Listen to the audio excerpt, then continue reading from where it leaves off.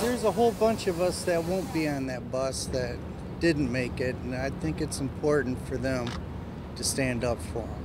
Dr. Farid Fata was accused of performing unnecessary treatments with at least 553 patients.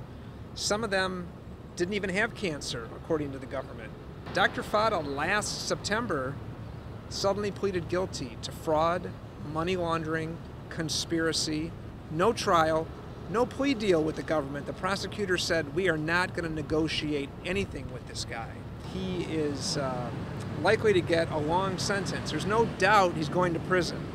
Found I didn't have cancer for 2.5 years. He gave me treatments, and I've had all this stuff go wrong with me. Lost all my teeth. That's why I can't talk very good now, and everything. I got uncontrollable twitching. I fall over for no reason. I would like to see some remorse. I would like to see that he realized he was insane.